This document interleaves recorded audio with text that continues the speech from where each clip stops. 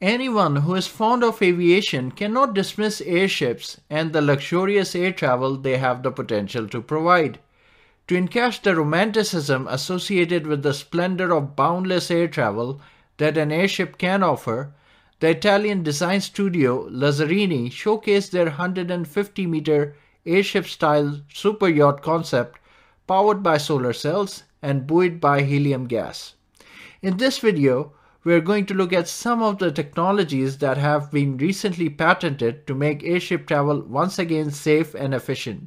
We will also explore the concept of vacuum airship that has been around for nearly 500 years, but it is only now that material is available to make it possible. So let's begin. Just imagine your own relatively small personal airship floating around without the worry of any fuel shortage. Perhaps a younger generation can get some sense of it while watching the Nintendo's game character Mario comfortably traveling in the Odyssey.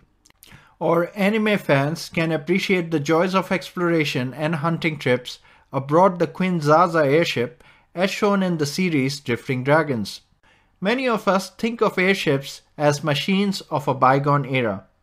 And yet, every now and then we keep hearing that these giant aerial vehicles are making a comeback. But just like the flying car, the news never seems to realize. It has to be mentioned though that unlike flying cars, airships have been in existence and are being used in niche areas such as surveillance, broadcast, marketing, and even for passenger transport. For example, in Germany, airship flights can be booked for sightseeing. They travel between towns and around cities every year from April to October. These are helium-filled Zeppelin-NT semi-rigid airships that have been in operation since 2001. They can carry 12 passengers or 1900 kilograms of payload. Despite their obvious benefits, airships haven't become mainstream. However, with the push for greener, more sustainable aviation and recent developments in material technology, things are shaking up. The aviation giant Lockheed Martin, California-based Aeros, UK-based HAV, French company Flying Whales, Canada-based BAS International, and the Chinese company Guangqi Science are all pursuing different airships with advanced technology. These technologies enable more efficient flights with low maintenance and require almost zero ground crew for mooring and operations. The market giant Amazon has also put its weight in pursuing airship to be used as a flying warehouse, which it is calling an airborne fulfillment center. A patent was filed by Amazon which suggests that drones will descend from the airship to drop goods at specific locations on the ground. The aerial warehouses would visit places where Amazon expects the demand for certain goods to boom. For example, it could be near sporting events or festivals where they would sell food or souvenirs to spectators. Just before we dive into recent research and developments that have made use of airships more compelling, let's explore one particular chapter of aviation history that is very relevant. In 1670, Francesco Lana proposed a floating airship that did not use any lighter-than-air gas but instead used vacuum.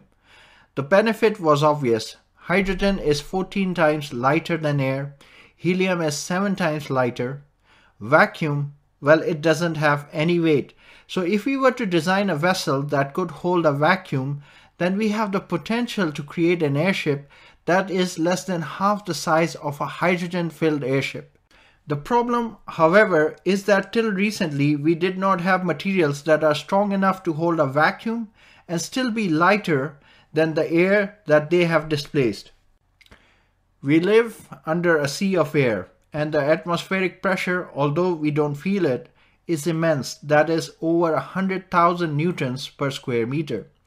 To give an idea, the pressure exerted against the ground by an elephant's weight distributed evenly over its 4 feet is less than the atmospheric pressure.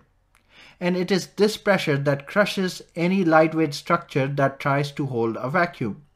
We don't feel this pressure because our inside pressure is the same as the outside pressure, but if you try to take air out of a juice box with a straw, you will be able to notice the effects of this crushing force. Interestingly, we have made vessels that have successfully carried humans to the bottom of the Mariana Trench, where the pressure outside was more than 1,000 times the inside vessel pressure. But weight wasn't an issue in making those submarines. Mathematically, a hollow sphere is the perfect shape to hold a vacuum.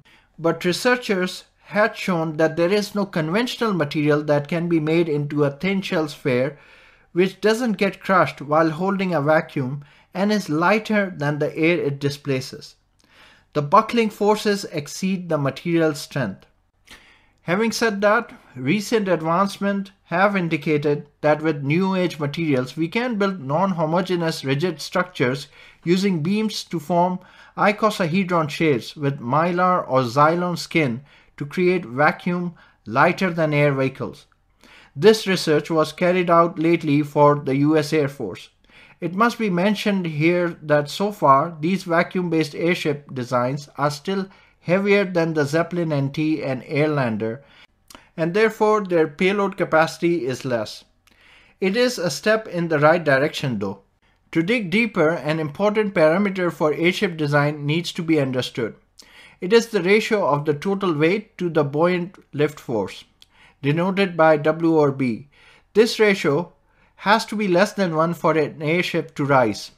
The lower the weight to buoyant force ratio of an airship, the more payload it can carry for a given volume, which translates into greater transportation efficiency.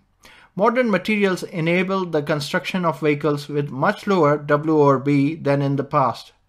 Modern airships often achieve W or B ratios of less than 0.3.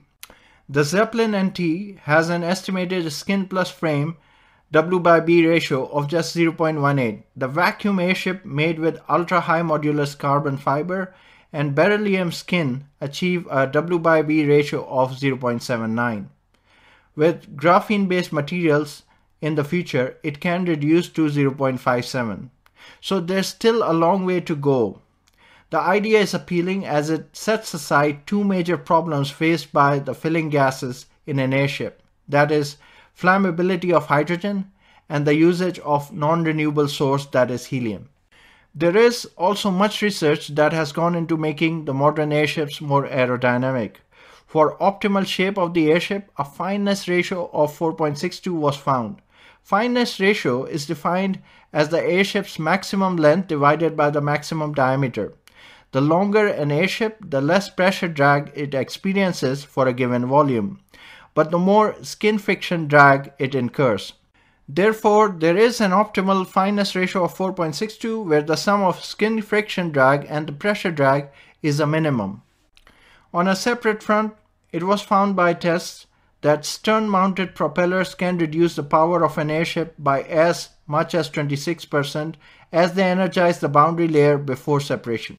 For powering the airships, China has already carried out flights with flexible thin-film solar panels forming the envelope. Using electric motors in conjunction with solar panels could immensely reduce the weight that is carried compared to when using an internal combustion engine with fuel to drive propellers. Note that the relatively lightweight motors do not require a heavy supporting structure as engines do, and this reduces the weight of the airship further. Modern solar-powered Chinese airships can stay in the air for up to 6 months at a time. Similarly, research on hydrogen-powered airships is also being carried out despite many finding it questionable for safety reasons. But by compartmentalizing hydrogen in multiple ballonets, allowing hydrogen to diffuse below combustible concentration in case of leaks, and using separators that mitigate thermal propagation, safe hydrogen airships can be produced. These would be primarily used for cargo transport. It would take years of safe cargo operations and proven safety record before any passenger flights are allowed. Hydrogen airships do have their benefits. The payloads are higher for the same size of ship, and hydrogen is 3 times cheaper than helium. Hydrogen gas can be produced anywhere in the world, unlike helium. New thrust vectoring systems have been developed and tested that allow the airship to move without the need of ground crew. To eliminate the need of ballast, compression systems have been made that compress helium from balloonets into storage tanks after landing. Lazzarini have also indicated the use of this system in their flying superyacht. So, the technologies are certainly there to aid the new generation of airships. As reported by the BBC, there could be up to 150 cargo airships alone operating in our skies in the next 8 years. And with this, the video is concluded. If you learned something from this video, then please do give it a thumbs up. Thank you for your attention.